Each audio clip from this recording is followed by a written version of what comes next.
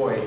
Andrew was a co-founder of the Digital Harbor Foundation in Baltimore, which is a not-for-profit group dedicated to after-school programs for empowering youth for learning technologies of the 21st century. And what Digital Harbor Foundation is now doing is they're turning rec centers in inner-city areas in Baltimore into tech centers. So can we give a warm round of applause for Andrew Coy?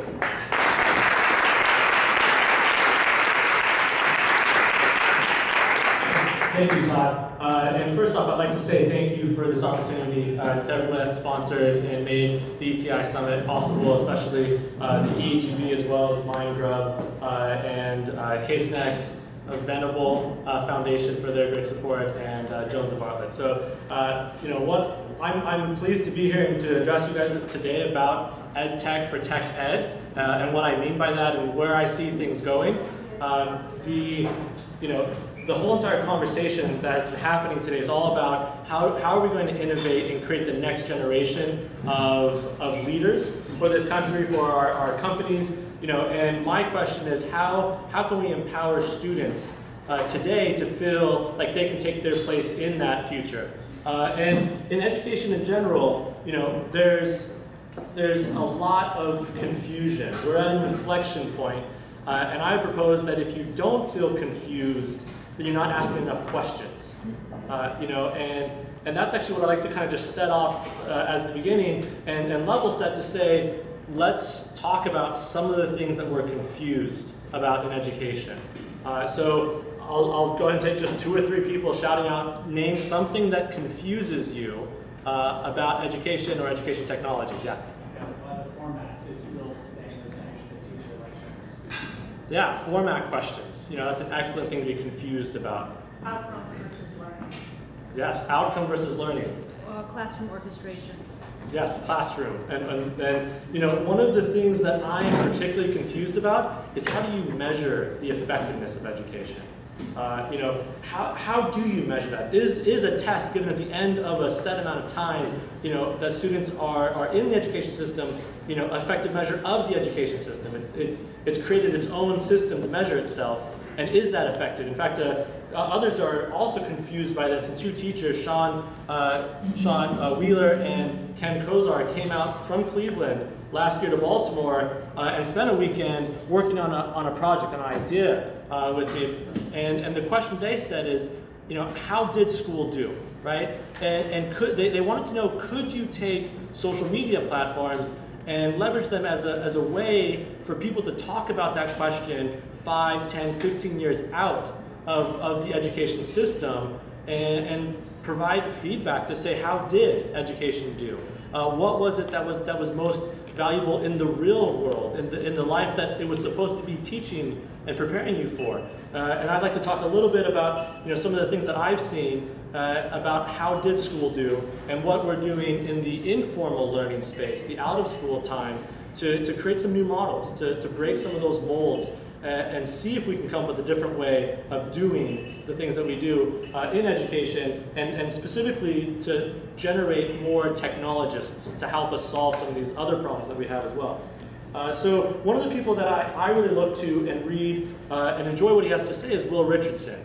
He's one of the godfathers of EdTech, one of the first teachers to really leverage blogging as a platform for connected learning and having students creating content, interacting in a real world space. He's written quite a few books, speaks all over the country, but one of the things that he wrote recently was a book called Why School? And in Why School, he asks a lot of questions. It's an ebook, it's about 100 pages, and it's like $3, $2 to $3. So in this book, Why School, he talks a lot about the difference between information scarcity, which is a lot of the mindset of the current education system, and information abundance, which is the reality of the world we live in. In an information scarce environment, you have an expert who has gone through a lot of trouble to learn information at a specific location somewhere else and is now bringing that information with them and disseminating it to a group of students who need to learn that. There's a certain number of things you need to learn. You are learning standards. It's not relevant in the world we live in. I mean, think, as Del Dorley, the founder of Make magazine, said, think of how you learn how to use your smartphone.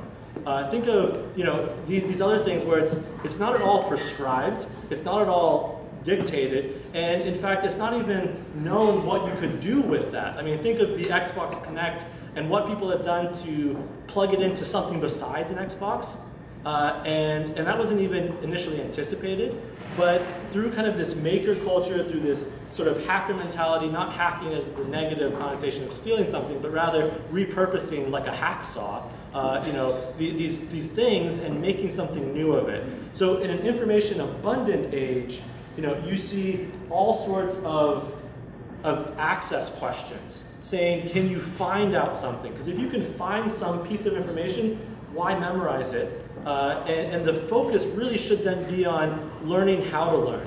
And that's kind of what I want to talk about is the process of learning how to learn and how to inspire youth to kind of grab a hold of that and say, I can learn. Because what a student decides to do when they're not told what to do will tell you a lot more about their success and their future success than any test score, any numeric value of their past achievements. So what they elect to do when they're not told what to do. And in an information abundant age, it's interesting to see what students do in the after school hours as an indicator of their engagement with learning in general.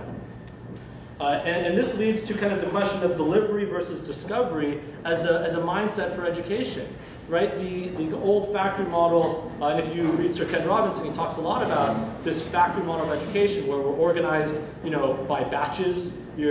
What grade you're in is, the class of 2015, 2016, 2017, as though, as he says, the date of manufacturing matters more than other things like skill level, interests, and specific pathways. This old sort of model of delivery focuses on repeating the same things over and over again, having these best practices that everybody does, instead of, and that really talks about the teacher being the one responsible for learning. Teachers are evaluating on whether students are learning, but in a discovery mindset, the students are the owners of their learning.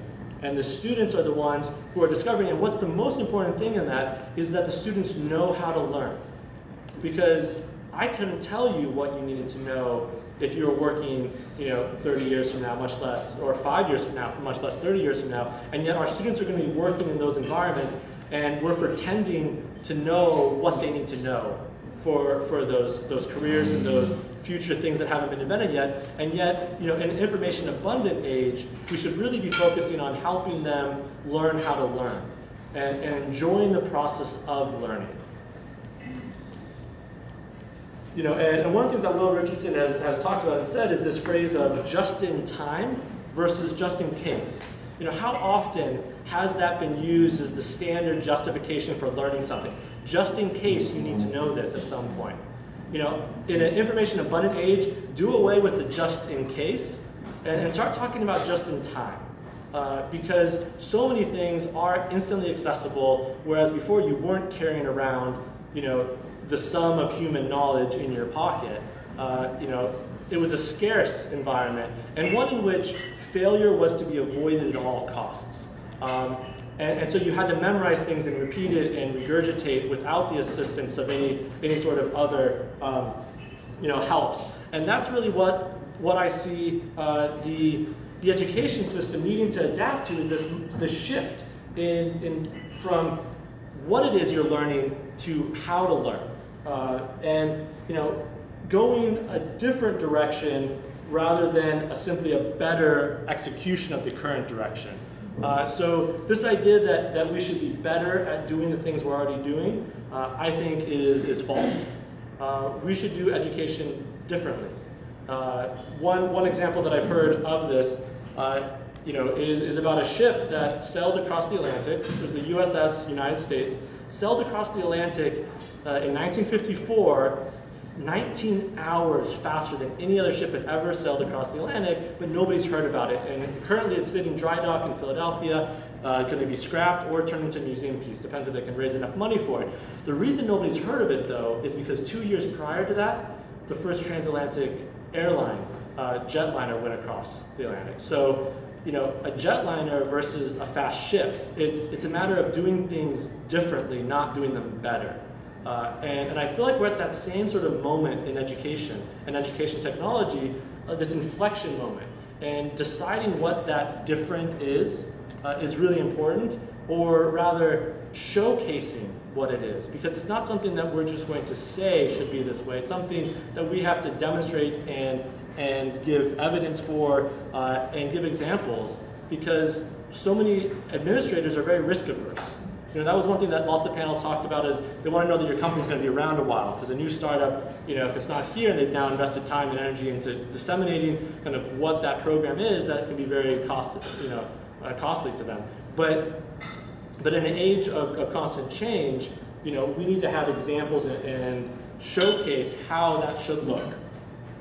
And so to quote now, to put up a quote from Will Richardson, he says about this shift and what he sees changing, it's really a matter of, instead of teaching a subject or content area, you teach skill sets. Instead of teaching math or science, you teach a student how to learn math or science. And what they're learning then is determined by what's relevant for their needs. And there has to be a trust there, a trust that they will learn what is necessary, and they'll be able to identify that. But if we don't trust our students to learn without us teaching them, then we've just limited education to be the first 18 years of someone's life, or if they go to college, more. But really, we talk about lifelong learning. And my only question about lifelong learning, when people are saying, well, that's why people should pay really expensive amounts to go to college, is lifelong learning shouldn't cost so much. Lifelong learning should be something you do and enjoy, and with all of these resources we have on the internet, it should be something that is accessible. So this idea of better versus different, many of you have probably seen this picture on both pictures, but the one of the teacher is circulating on the internet recently. This teacher, I guarantee you, he's worn the same shirt for his photo for 40 years. He's a math teacher, and I guarantee you, though, he's a better teacher now than he was when he started. But I would ask the question, is he a different teacher? Because he is better at teaching math now than 40 years ago, but look at the world. I mean, in the infographic that Mindgrub helped create and talk about this changing world, the world's a very different place. And it's happened by things that have gone on outside of the education space. So when it's a very different world, is being a better teacher the answer to that? And that kind of brings me to the head of talking about the factory versus a lab. So Seth Godin wrote about this recently and was talking about this idea of failure. And I would propose that in a factory model, failure was to be avoided at all costs, because anytime a factory line piece failed, it would stop the whole system. But in an innovation economy, a knowledge-based economy, failure is the pathway to success, because the more you fail and learn from those, the better your innovations will be, and the more effective the outcomes.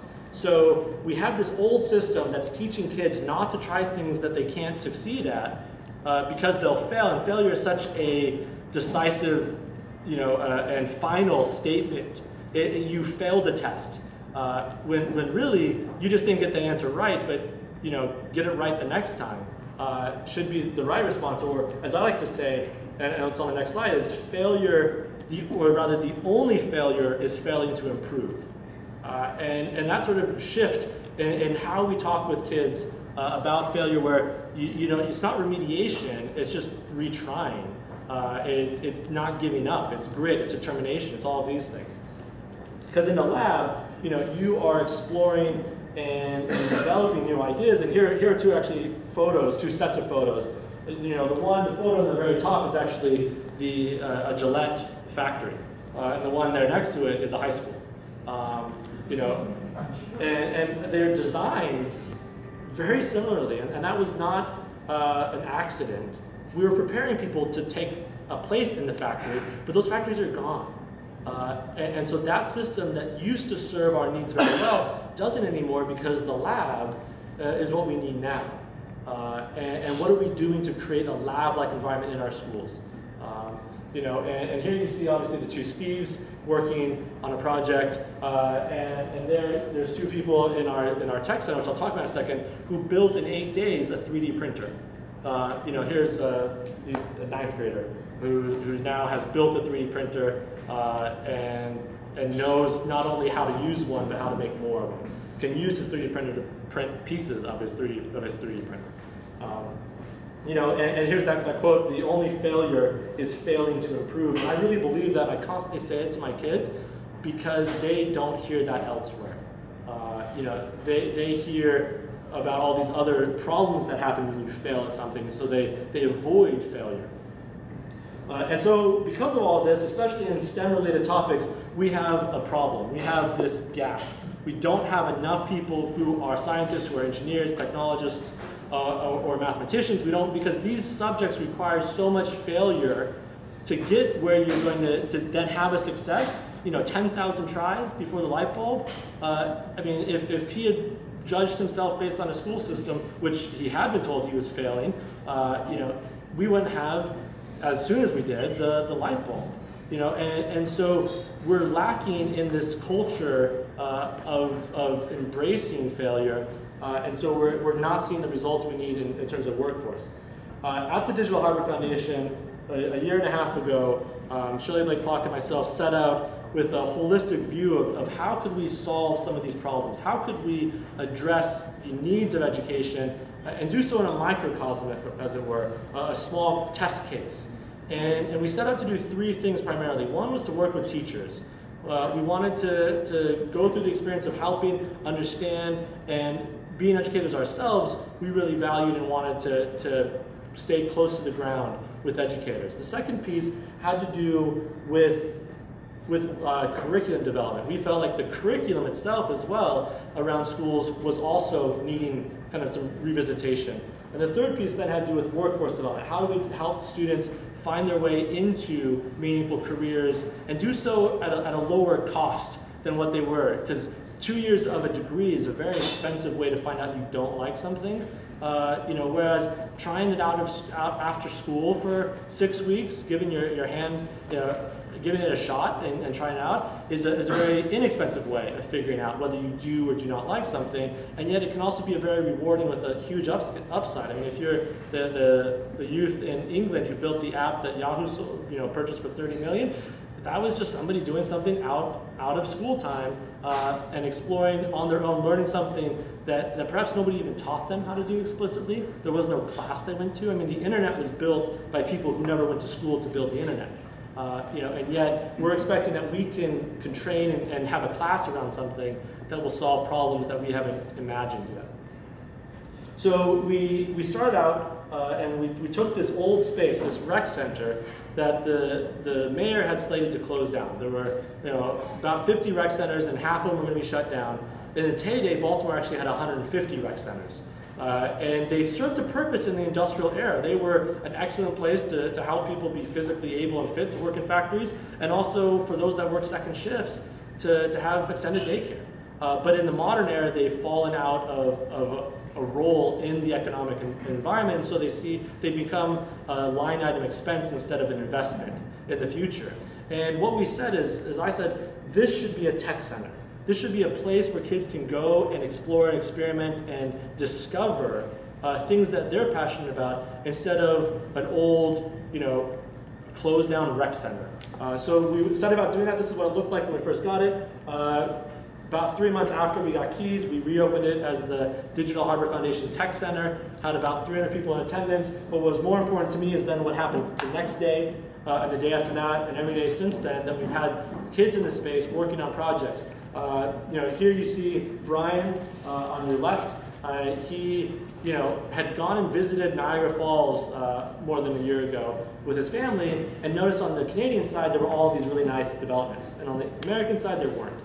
So back home, he actually went to Google Earth and found the lot that he thought would be a good spot for a place, measured it, and then using Google SketchUp, built a 3-building complex that had residential, commercial, and all sorts of parking and all sorts of retail and other things that he felt like would be a good fit there. Spent more than 500 hours learning how to do this and enjoyed every minute of it, and yet he's never had a class or never had any formal instruction, but yet he knows he wants to be an architect because he's done it. And then you can see next to him there's a 3D printer. He was actually waiting until he got it just right to 3D print it. But letting students explore and experiment is incredibly important. And it's what will help us develop an innovation economy in a location and develop a workforce that really gets that. And it's also what's going to help on a national scale have a conversation around this. And one of the fundamental principles that I believe in is this idea of making or producing versus just consuming. Education can be a very consumptive activity. It's like sitting in front of a TV. You sit there, you learn. You watch something, the teacher's talking at you. You perform, you do something, but it's very consumptive. When the test is over, it's final, it's a disposable sort of learning environment. How many books have just been thrown away after class or notes. But the process of producing is a very engaging, and one production leads to another, because once you've made something, once you've produced something, you then think about how you can improve it. And I'll guarantee you that anybody who started a company in here and did a little bit of their own coding, learned a lot more than anybody else in the entire process. And I feel that way all the time, that I'm the one that's learning the most because I'm trying to produce something. And if I can get a handful of kids to decide they want to produce something, they will learn even more than if I give them an education. So this summer we've launched what we call Maker Camp. It's part of the Maker Education Initiative. And it's all about getting kids to make things, right? So we divide up into 4 segments. There's the initial one was about circuits and did things with Arduinos. The next one was 3D printing, which is when the student built the 3D printer in 8 days. The one currently going on is all about game development, and so students are learning in the programming language Lua on the platform Corona, which is actually the platform Mindgrub uses for its game development. But we have teenagers that right now are learning how to make their own apps and games, and next Friday they have a showcase if anybody's interested. But the final one then has to do with aerial pursuits, which is quadcopters and things that fly. So kids are making stuff, and every single kid is making a different thing. And people have been amazed by that when they come. They said they're all part of the same camp and they made such different things. Well, the answer is yes, because they were producing something, not consuming what I produced for them. And by allowing them to have these tools, we then are supporting them in learning how to learn instead of just learning a specific discrete thing. So you can see here's some of the circuits and for circuit adventures. Here's some of the other parts. We also have students working on real-world projects. This group of kids actually made a website for the governor, love.maryland.gov. It was back in February, right around Valentine's Day, and they created this website to be a content aggregator. So it would look at Twitter and other places, and hashtag MDLove, it gets picked up and aggregated into this website. You can upload pictures here, but they made this website. So these students working on a weekend we're making something not just to turn in and get a letter or 2 numbers as a feedback, but that eyes and people would see that was a real product. And I would say that more and more, that's what we need is interaction with the real world. Education used to be physically isolated, and it had to be, just because of it was before the telecommunication boom. Now it doesn't have to be, and yet we still isolate, and in fact we turn off communication with the outside world when you walk into a school building purposefully. And I say, why? Why? Why do we do that? And President Obama, among others, are asking for these new models of education. They're asking us to come up with new ways to do these things. And my question is, where are we doing that and how? And what can we do to do a better job? There's going to be lots of failures along the way.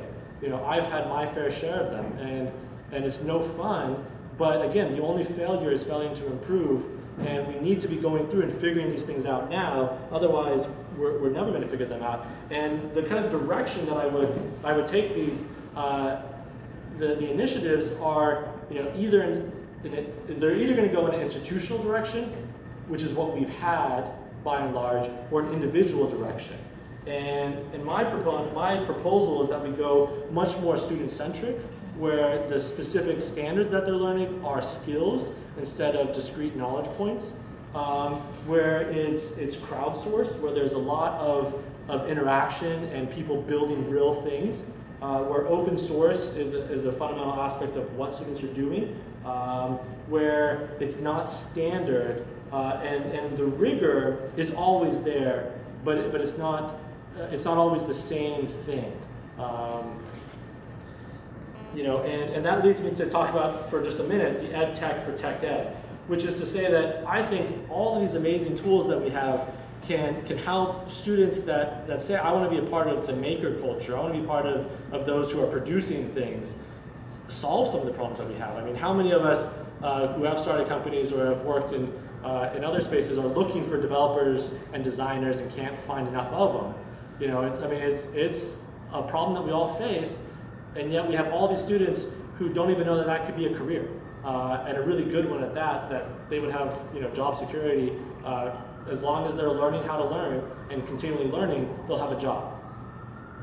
And so in Baltimore, I'm working to help build an EdTech ecosystem. That's one of my passions, and something that I've been incredibly amazed by the support from the larger community and their desire to get behind this and really help build it. But we need these all over the place, right?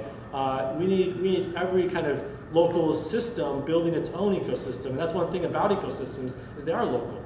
You have interactions and touch points, but by and large, each area needs to kind of solve its own problems, and education is one of those areas that is very locally organized. So in that process, we need all sorts of things. And everyone in this room could fill one of these roles, one or the other, being a mentor or a tech coach, to help that ecosystem be built.